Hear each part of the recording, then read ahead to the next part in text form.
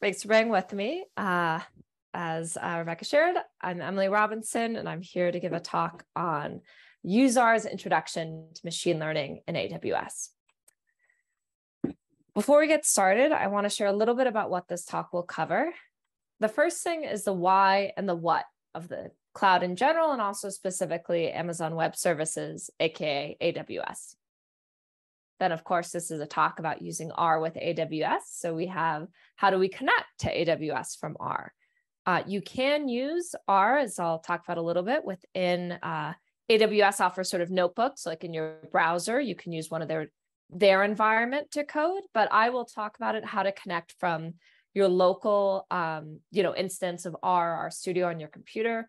One of those reasons being potentially to save money, because if you're running notebooks in AWS, it will cost you money during that. I'll also introduce some helpful AWS terms and packages. And using those packages in this case, because I'm talking about how to do image classification with AWS, how to upload images to Amazon storage system, which is called S3, how to train an image classification model, and then finally, how to evaluate that model's performance. I'll end this talk with how to learn more. We only have a little under an hour here today to cover everything. My talk will probably be about half an hour. There's much more to learn about AWS, about SageMaker, et cetera. So I'll leave you with some of the resources to do so. And given this little limited time, there are some things this talk won't cover. And that includes doing machine learning using any other cloud technology. And again, this is really in the instance of in the interest of time, and because some of the principles you'll learn here, while the specific techniques or the specific commands or packages might not apply to other machine learning platforms, some of the ideas behind it will. I also won't talk about the math and the theory behind the model or any other algorithms besides one image classification algorithm. And this is because this is much better covered in other resources, even general machine learning resources. And really, what I wanted to demonstrate here was how to make a model using AWS SageMaker, how to train it using images and uploading and connecting to AWS, and not, I will note, how to make a good model. And you'll see why in a little bit. A little more about my background in AWS and my learning journey. So when I started out, I definitely was wondering, what is the cloud? And I like my co-author of the book that Rebecca mentioned, Build a Career in Data Science, Jacqueline Nolis, her definition is that cloud services is really just expensive sky laptops. As in, they are actually computers sitting somewhere in a server farm in Virginia or wherever else, and they may not have a monitor connected to it, right? So not necessarily the interface that you may be used to, but they're really basically the same thing as that powers your laptop or desktop computer. And so AWS is a suite of cloud services, and it includes a lot of different products. So we'll really be focusing on just one today, which is the SageMaker product. And SageMaker is a product for machine learning, and it covers everything from getting your data, whether it's pre-processing or, for example, their ground truth, where you can get your data labeled. Say if you have images, you need someone to label, is this a cat or a dog? From building the model, training and tuning it, all the way to deploying and managing the model while it's in production. Now, a lot of these are things that you can do on your laptop, right? So, or when I say on your laptop, right, all of this is through your laptop, but I mean locally, right? Not connected to any service, not paying for someone else's machine. So why the cloud? Well, here's one reason why, which is that you can talk about it in your interview. Right. So here we have Brandon Rehearse saying, when you have a problem, you can build two solutions: a deep Bayesian transformer running on multi-cloud Kubernetes and a SQL query built on top of a stack of egregiously oversimplifying assumptions. And you can put that on your resume and the other one in production.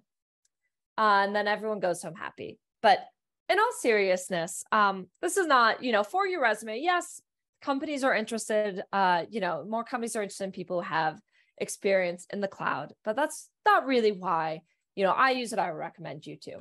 And the real reason is that you can get access to a supercomputer. which means there are certain types of model that are quite difficult to train with the resources that you most likely have in your laptop. So for example, a many-layered neural network on millions of images.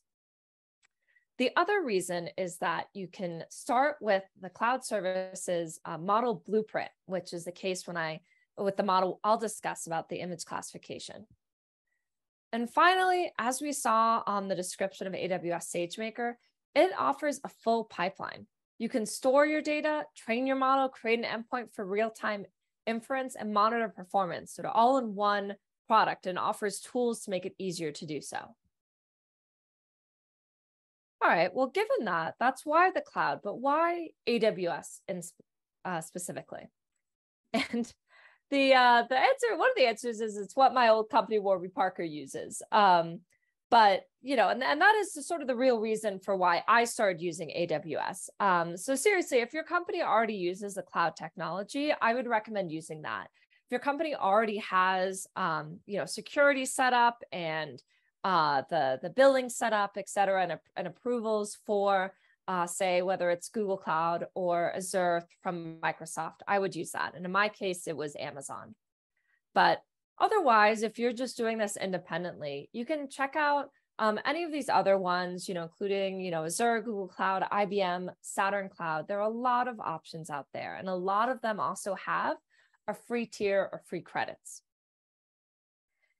And I say this because I want to address one of the common issues that may stop people from getting started with using the cloud, which is how the heck does the pricing work? And am I going to end up with a $10,000 bill or more, either for myself or my company? And so a little bit of pricing 101 for AWS, which is that you are billed by the hour, and it's determined by the machine you choose to use. The pricing is pretty transparent. So for example, for SageMaker, you can see at this link, the prices for everything, and it goes everywhere from 5 cents an hour up to $28 an hour. And this was helpful for me because I initially thought, well, can I you know, accidentally use a computer too much and it will end up costing me more? And the answer is no. You cannot, right? It's just a flat rate per hour, whether you're sort of actively using or you're idling it. And some things can be shut off or are shut off automatically when they're done. And you can also shut them off when you're not using it. So for example, I mentioned earlier, you can, well, I'll be showing how you can connect to SageMaker from like the R instance on your local machine. You can run R in a notebook hosted by SageMaker. That will cost money per hour, but you can stop it at any time. It will take a few minutes to restart, and you will lose everything in memory, but you will not lose anything you have saved. So you can save files in that notebook instance, and those will still be there when you restart your instance. The other thing that keeps you from necessarily spending too much money is that you have to submit, at least for a personal account, you have to submit a support ticket to use some of the more expensive machines. So by default, they do not allow you to use those $28 an hour machines. This is sort of to protect you from yourself. And finally, you can see your bill at any time at the AWS billing console, and you can also set budget alerts for yourself. So you can be told, you can say, hey, if I get over $10 a month or whatever you want to set your limit to, please alert me and please email me. Now, look, this doesn't mean there's absolutely no way that you could rack up a large bill. Like it has happened. You may have seen horror stories, but it is harder than you might believe. And so if you approach it a little carefully, and most of the times you probably don't need that $28 an hour instance, or you choose options like training jobs, which automatically shut off after they're done, you can avoid getting a really large unexpected bill. So here's how I got it started with AWS, basically diving in the deep end, because there were a lot of things I didn't know before the project I did at Warby on image classification. And that included really anything about image classification or the cloud or deep learning, because the image classification model I use is a deep learning model, or AWS SageMaker SDK, or what SageMaker was, what an SDK was, and that question of whether I'd accidentally rack up a $30,000 bill and get fired.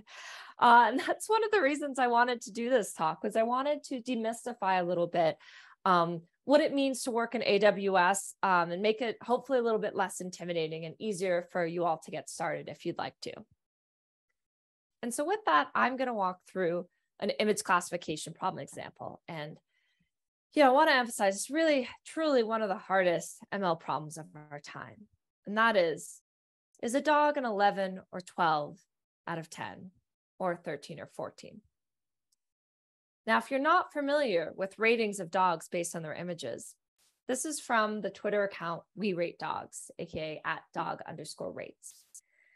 And this started out from a guy who's rating dogs and giving them all ratings out of 11 or 12 or more out of 10.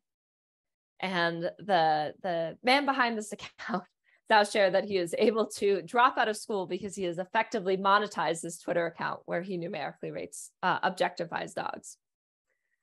So the data set I'm using for the example today was gotten using our tweet, download file, and some regex to get the images and ratings from a little over 350 tweets from dog rates. And of those images, 235 were 11 or 12 out of 10, 120 and 121 were 13, 14, or the very rare 15 out of 10. I rescaled these images to be the same size with magic, and then I randomly divided it into a training, validation, and holdout set. I'd like to share here that all of the code available that I'll talk about today is available on my GitHub. You can find that at github.com/RobinsonES/WeRateDogs. A little bit of a spoiler alert for the end of this talk. How did this model end up doing? Well, if you are familiar with deep learning, image classification, you may have guessed that it is perhaps the worst image classification model that's ever run, but it did run. And that is really what I was looking for this talk. Was, again, as I said at the beginning, it's not about making a good model. It's showing you how to train a model using AWS SageMaker, and in this case, an image classification model. First, we have to do a little setup. And I want to give a disclaimer that there will be a lot of code in this talk. And the target audience for this talk are people that are new to AWS, or at least new to SageMaker. And so most likely this code will be totally new for you. And I want to say, don't try to memorize it.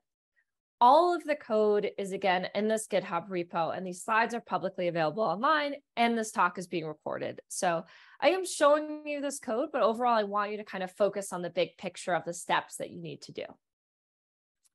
And that first step is, perhaps not surprisingly, to create an AWS account. And so I've linked here to the AWS help page where it talks about how to create and activate an account. And the next step is you need to make your keys.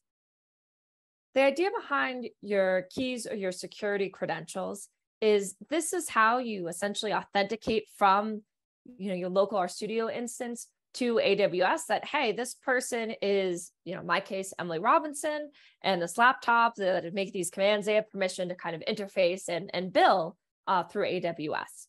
So you need to download these keys on your local laptop, and then you'll be able to authenticate to AWS. So you save your credentials to your R environment. I'm a big fan of the UseThis UseThis package in general, and it has a function for editing your environment in R. And there you can set, obviously these are dummy keys, but you can set your key ID, your secret access key, and your region. And so again, this will allow you to connect from your local RStudio to your AWS account. Now, your next step you'll want to do is you'll want to install and import some Python packages. And I'm going to do that through Reticulate, which is an R package for interfacing with Python and being able to run Python functions and pass data back and forth. And specifically, I'm going to install the SageMaker Python SDK, which stands for Software Developer Kit, and Pandas, and import the Bato3 package, which is one of the AWS packages within the SDK. Now, you may be saying, hey, I came here for a UseR talk. What the heck is this Python doing in my code? And what I would say is that Python really is a better language for using AWS. And the reason for that is that there's no official R package that is supported by AWS. Now, pause is a pretty good general package for accessing AWS. Again, it's not an official package that's supported by AWS, although it is cited in some of their materials, but it does not have any SageMaker functions. So it doesn't have the functions we'll need to do our SageMaker tasks. And that's why we'll use Reticulate to use Python functions in our studio. And indeed, this is also what AWS in their official docs recommends. If you look at their documents for using R, you'll find that they use Reticulate to call Python functions. If you're not familiar with Reticulate, once you import, so I'll just go back briefly. Once you import that Boto3 package as variable Boto3, you can then call functions within the Boto3 package using the $sign. So in this case, I'll call the function client. I'll make an S3 client. So this is saying, hey, I want to do things with S3, which is Amazon storage system. And then from S3, again, that $sign, accessing within it to create a bucket. And buckets are essentially folders within AWS. So you can think of them as like kind of like the high level folders. So in my case, I'm doing a project, I'm going to call the bucket WeRateDogs. Maybe you're doing multiple projects, with totally different data. And so then you make a separate bucket for that. So I create this bucket, and then I want to upload my images that I've downloaded from Twitter to this bucket. So in this case, I walk through all of my images, both the holdout, the train, and the validation set, using the per walk function. And then I upload each of those to the WeRateDogs bucket with the file name that they have. And I'm just removing this resized images. So now you can optionally, if you're not sure if it worked, you can go to your web browser. You can go into AWS, you can go into S3, and you can see the objects that you've uploaded. So in my case, I can see Andy, Batman, and Bo. These are all names for the dogs. I can see they've been successfully uploaded to S3.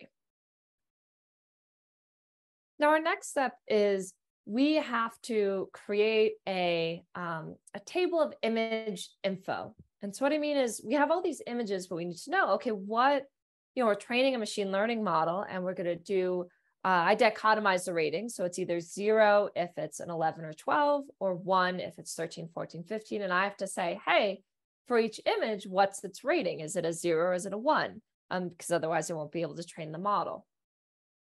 So in this case, I've made a list or a table or tibble for the training, for the validation. And I'm going to, write that to a table. Because this is the format it needs to be in for AWS as a .lst file, separated by tabs, with no column names and no row names, right? I'm just going to upload this information. So AWS has a mapping of each image location to its rating. You can see here, this is how I upload it, the same upload file to the WeRateDogs bucket. I upload those .lst files. All right, so we have the raw information we need to train our deep learning model, which are the images themselves and their classification, like whether they're 1 or a 0. So now we can get into training the model. One thing that really confused me when I got started with SageMaker was that it has a high level and a low level API. What that means is that there are really two ways to do things in SageMaker, and the documents, like official documentation, might show either way. And the low level is when you really need to like nitpick and you want to change certain things. And the high level is meant to make it a little bit easier, a little bit less code when you want to do more generic things. You don't necessarily need as fine-tuned controls. In general, this is something you'll find with AWS where there's a lot of ways to do something.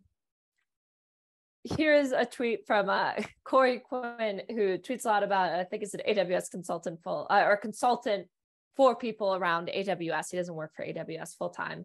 And, he talks about how there are, 17 ways to deploy containers on AWS. So to do this one task, there are 17 different services that do that. So in general, this might be something you'll find when you start with AWS, which again is one reason why I wanted to give this talk and be like, well, here's one way that will get you from A to Z. But just know that there are all these other ways out there, and it's not you, it's AWS. to work in SageMaker, we need to make an IAM role. And basically this is around, it's very useful for corporations, right? Because they might not want everyone who has an AWS account to be able to do certain things, whether it's because they don't want them to see certain files that are privileged, or whether they don't want them to be able to run machines that cost $28 an hour. Even if you're just using it, yourself, and you're not necessarily like, oh, you don't need many roles, right? It's just you and the AWS account. You still need to make an IAM role for yourself that has access to SageMaker. You can create this role through the URL following these steps. Again, I've linked to where you can find these. And once you've done that, you can get in your local R instance, you can get what that ARN, basically the identifier for that role is. So here I made a role through the URL on my web browser for SageMaker called SageMaker_role, and I'm getting that ARN. Again, so this will give all the code I'm running. I had already set up access to interface with AWS in general, but now it knows, hey, this person can not only get into AWS and maybe do some stuff with S3, they can do things with SageMaker. So our next step is to create an estimator. And an estimator is basically essentially the specification for a model. And in this case, Amazon comes with certain Docker images that are basically model blueprints. And so that's what I'm going to work off of. So we can see here, they have a model blueprint for an image classification model. So in my case, I was like, great, let me start with them. Let me start with that. Let me start with the neural network. And I have to specify certain things. I have to say, for example, okay, what type of machine do I want to run, right? So I talked at the beginning how you can choose, these are called instances. Mine is called, the very helpfully named MLP2X large. You can sort of guess there are things around this name that tell you how big the image is, and that pricing that I linked to earlier, it will tell you, how many cores it has, how much memory, etc. Generally, there are often recommended instances they have to use with their models. I would probably start with that. And if you run into trouble, say you run out of memory, you can always retrain your model on a larger instance. And some of this code is just sort of boilerplate code. But again, this was boilerplate code that took a little while for me to learn, which is, hey, how do I tell it what the input is, their files? How do I tell it where to put the output in this S3 folder, in this S3 bucket, etc. If you're used to training models, you have to set hyperparameters. So each model blueprint that AWS has, there are pages that they have that document what are the hyperparameters that you can set and what are the options available for that hyperparameters, right? In some cases, it's not, infinite. It's like, okay, you can set this to be 2, 4, or 6, for example, or the mini batch size, I think has to be a multiple of 16. So this case, I'm just setting these hyperparameters, telling it, how many training samples do I have, how many epochs, all these things about doing neural networks. Then I have to tell it, where do I get the data from? So to train this data, I have to say, hey, where's the input data for the training? Where's the validation data? Where are those tables that I made that say, hey, these are the, what image, each image, what is it? What value does it have? Is it a 0 or the 1? And I have to make essentially a dictionary of it. And so again, I sort of am sharing this code, this exact code will be on my GitHub and you can find it, but this is the code you need to write to say, hey, I'm looking for, these type of images in this place. And then finally, we can get to fitting our model.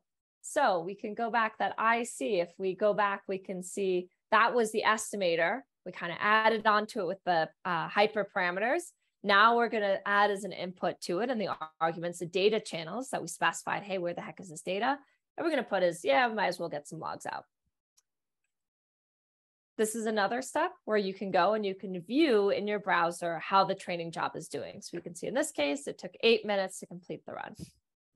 Now, I will say this is maybe an optimistic view because more likely, if you're like me, you find a bunch of failed runs before that because you misspecified something. Now, fortunately, if you click on any of these, you can view their logs. And often it will tell you, hey, here's the thing that went wrong. Here's the error message you got. And one of these things, even if your job succeeds, one of the nice things you can do is you can view your logs. Okay, how did it go along the way, right? How was the accuracy during this epoch? So if you're not familiar with neural networks, epochs essentially like running through, the data set one time. So, okay, the second run through the epoch 2, it was the train accuracy, it was 0.50. And then on the next one, it was higher, it was 0.61. And the next one, it was sort of like staying the same. It didn't get much higher, et cetera. So you can see how the accuracy is doing on your train and your validation set.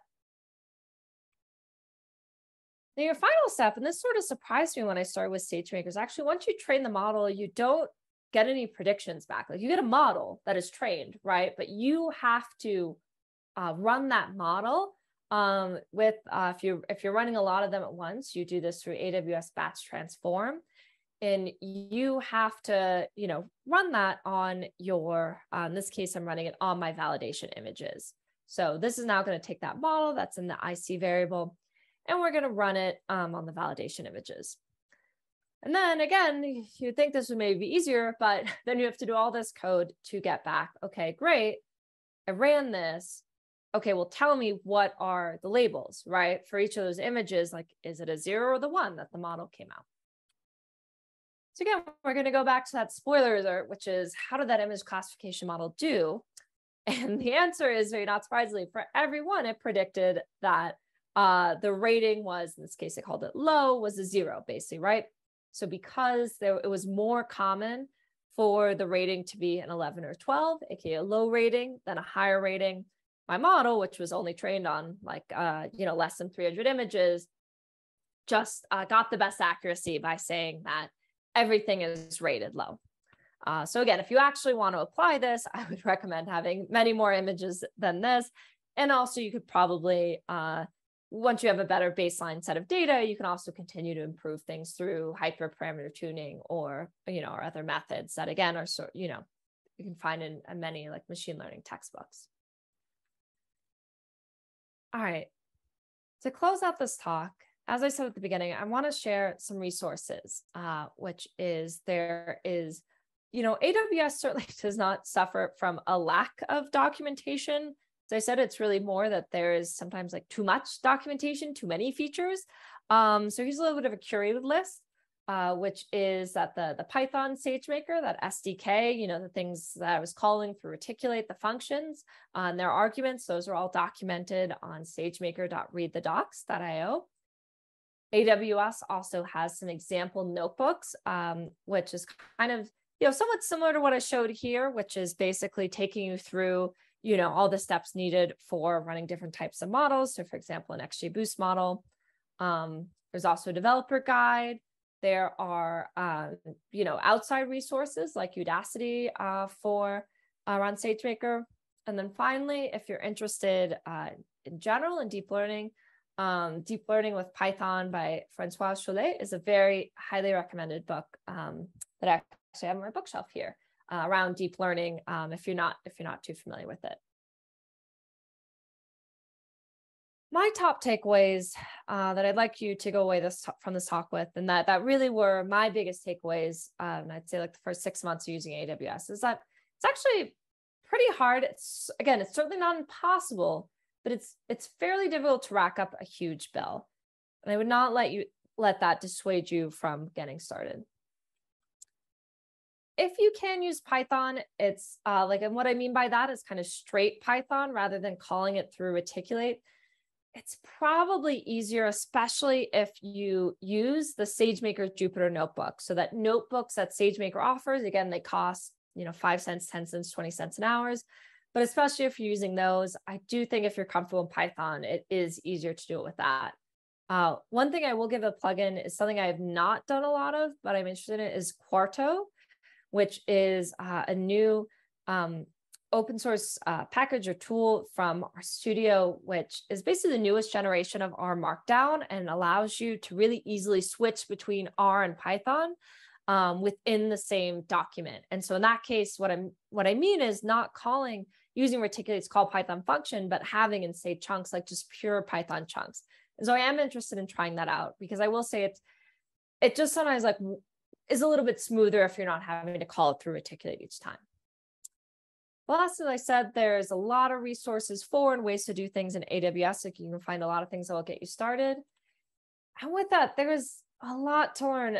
But I really think that you can get value just by doing one piece, just by one step at a time, right? So maybe that step is you don't even worry about machine learning, but you're like, how the heck can I get something in S3, an Amazon storage system, right? And maybe you use that for a Shiny app, right? You don't do anything with SageMaker. Or maybe you don't, need to use S3. You can, call in your SageMaker notebook, a publicly available data set and train something on that, right? But I really want to emphasize that it is a vast and can be quite intimidating ecosystem, but I actually really do think there's value in just like taking off one piece. And my favorite way to learn is to be driven by something you want to do, whether that's because it's something your work needs that you need to do for work, or because of a personal interest for a personal project.